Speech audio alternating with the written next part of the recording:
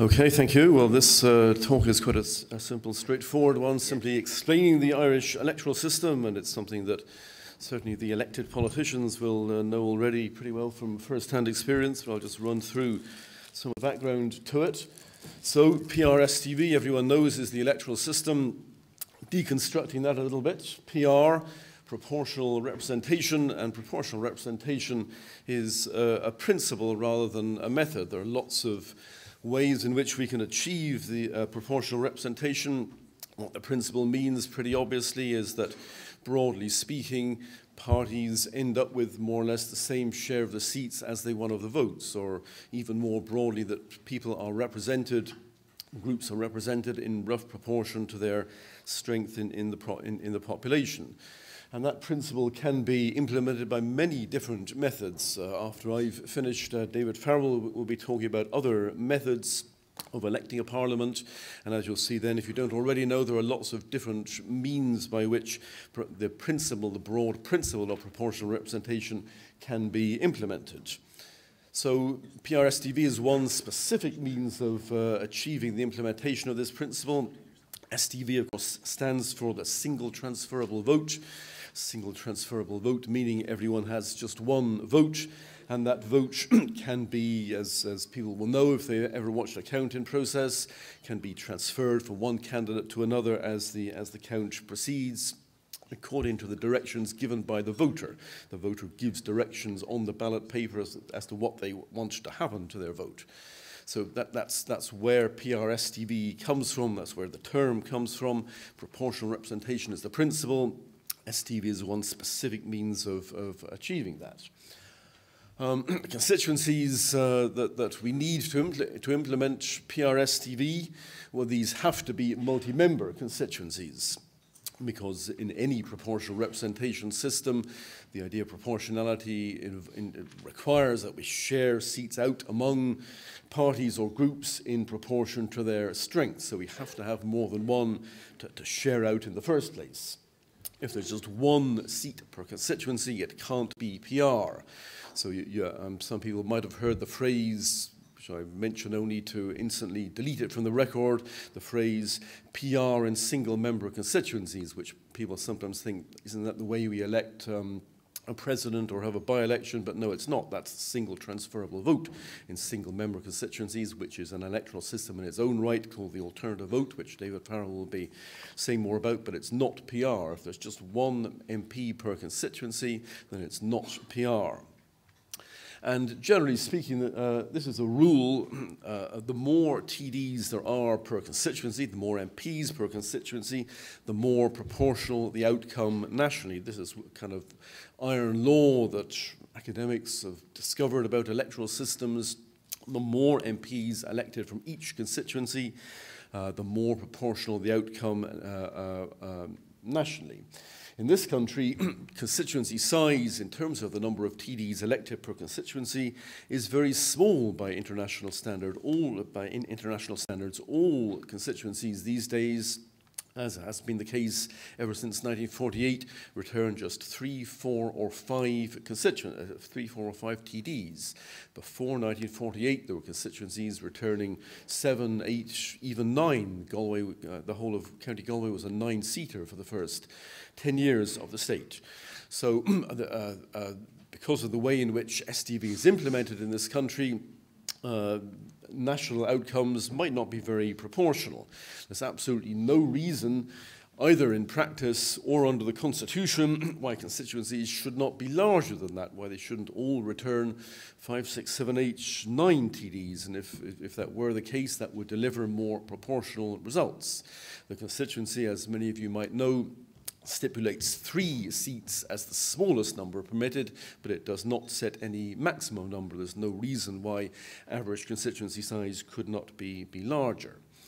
So the constituency sets 3 seats as the minimum, and another thing it says is that the ratio of population to TDs should be the same right across the country, so that avoids any government doing, not that any government would really think of doing such a thing, but giving more seats to areas of the country where it's stronger, as sadly did happen back in the 1960s.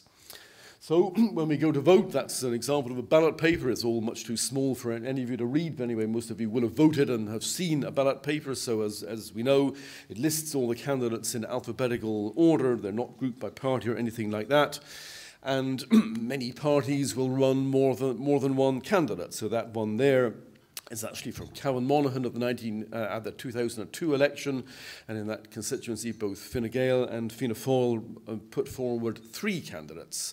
But voters are not in any way constrained by party lines. Voters simply rank all, or as many as they want, of the candidates in order of their preference. And the voters rank the candidates on the basis of any factor that's important to them. What factors might that be? Well, for most voters, that's still party. This is not as true as it used to be. In the past, the great majority of voters did seem to think in party terms. It's still true that most voters think in party terms. So that's to say, if someone gives their first preference to a Fine Gael candidate, the likelihood they'll give their second preference to another Fine Gael candidate, and so on. But the number of voters who do that is declining, though it's still true for most voters. But it could be something else. Voters might think in terms of ability, for example. I think the most able candidate on the ballot paper is her. I'm going to give her my number 1 preference. The second most able person who would be good for Parliament is him, even though he's from a different party and a different constituency. Some people will simply think in those terms of the best candidates. Locality, as we know, many voters do think in those terms. We see that particularly in 2 county constituencies, such as Laois-Offaly. There are some voters from Laois who want a Laois person, regardless of party. People from Offaly want an Offaly person. If that's the way they think, PRSTV facilitates them in giving expression to those preferences. Gender, it could be. People might want more women in Parliament, might have a tendency to vote for female candidates across party. It could be policy stance, something that cuts across party lines, such as European integration or abortion, for example. Some voters might vote for all the candidates who share their stance on that issue, regardless of party or anything else.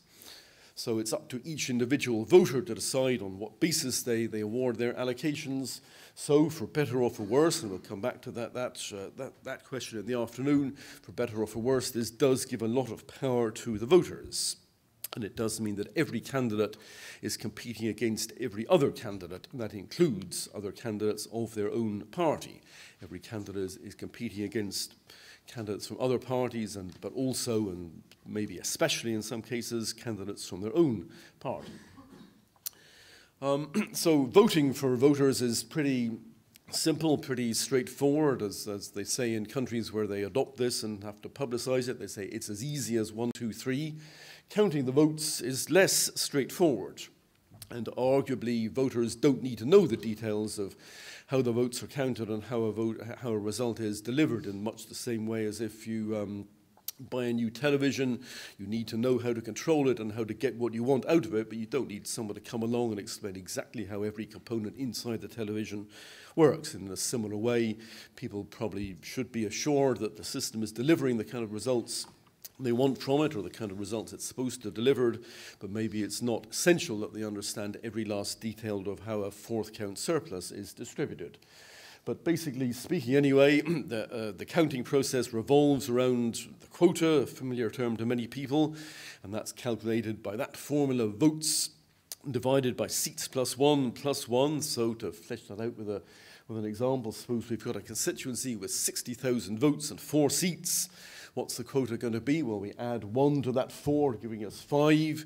We divide 60,000 by 5, which gives 12,000. We add 1 to the result, giving us 12,001. So that's the way the quota is calculated. And as most people will know who've ever followed an STV count, the whole counting process revolves around the quota. Candidates reaching the quota are deemed elected there and then. Almost always on the first count, we don't have the requisite number of candidates elected, so then we get into the transferable part of the system. The transferring of votes comes into play. It's very rare. I think it's about 60 years since the last time the requisite number of people were elected on the first count. So I'm going to go into now the ways in which votes are transferred. If I was to explain this thoroughly, it would take another half hour, so I'll just go over it briefly. But if it's too brief, well, there are either further questions or reading matter to flesh that out. But broadly speaking, anyway, there are two types of vote transfer. One is transfers of votes from candidates who have exceeded the quota, and they're deemed to have a surplus. So, for example, if the quota was 12,001, as in that example, one candidate won 20,000 votes, well, they've got a surplus of almost 8,000. They're surplus votes, and those votes are transferred on to other candidates in accordance with the second preference marked. So in effect, the returning officer is going back to those voters and saying to them, look, as it turned out, that candidate didn't need as many votes as they got. They only needed 12,001. They got 20,000. Rather than have nearly 8,000 of you waste your vote by having cast it for someone who didn't need it, tell me who you would like to benefit from it instead. And the vote can then be transferred on to another candidate. So this avoids votes being wasted for someone by having been cast for someone who turned out not to need those votes. So that's the distribution of surpluses, and the technicalities can be a bit complicated. We won't go into those.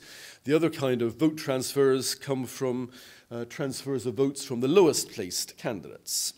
These are people who, in the rather ominous phrase, are described as being eliminated from the count. Their votes are transferred to other candidates, again in line with the second preference marked. So in effect, those voters are being asked by the by the returning officer, are being told by the returning officer, look, you cast your vote for a candidate who turned out to have very little support, and they weren't going to be elected. Who would you like to benefit from your vote instead? And the voter indicates that by who they write the number 2 for. So it then gets passed on to the number 2 choice, and maybe later on that number 2 candidate is eliminated, then it passes on to the number 3, and so on. So again, this avoids votes being wasted by having been cast for a losing candidate who couldn't possibly benefit from them. So as we know, under other electoral systems, particularly the British electoral system, a lot of votes are wasted. They're cast for someone who finished third, and voters face a dilemma. Should I vote for someone who I think is going to lose, my favourite candidate who I think is going to be a hopeless loser, or should I vote for one of the leading 2 candidates, the one that I dislike less? Voters are faced with that dilemma under the British system. Under STV, they're not. They can vote sincerely because they know that even if their first choice doesn't do very well, never mind, it can be passed on to the second choice and indeed third choice if need be. So vote transfers do have an impact on the outcome, and we see this in practical terms. That sometimes in a 3-seat constituency, say, a candidate who came only 4th or 5th on first preferences, they rise up on transfers because they receive transfers from eliminated candidates, or maybe from someone who, the surplus of someone who was elected. Candidates themselves know this, so they don't just pursue first preferences, they look for lower preferences. If we've been canvassed, or if some people in the room have canvassed, they will say, I'd like your first preference, but if you can't do that for me, please remember me, please give me a high preference, please give me your number 2 or your number 3. And voters also know that lower preferences may make a difference. They may not, but they may. You never know that 11th or 12th preference you gave to someone might make all the difference to the electoral, to the outcome of the election. I'll finish really just by looking at the usage of the system.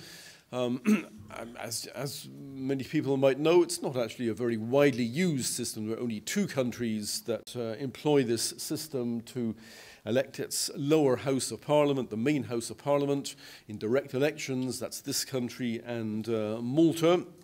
There are other places where it's used in direct elections to elect subsidiary houses. It's used north of the border to elect the Northern Ireland Assembly. In the north, there are more MPs or MLAs per constituency, 6 in each of the 18 constituencies. It's used in Australia to elect the Senate. Things are a little bit different there. And it's used in a number of countries to elect either local government or senates in more restricted elections. The reasons why it's not more widely used, well, partly this is because STV is seen on the continent of Europe as a kind of Anglo version of PR. It's had very limited success in non-English speaking countries. Say a little bit more about that this afternoon, but anyway, the main point here is that STV per se is not very widely used. So having given you that overview of things that most of you probably knew already, I'll finish there and ask David Farrell to tell you about things that you might not already know. Thank you.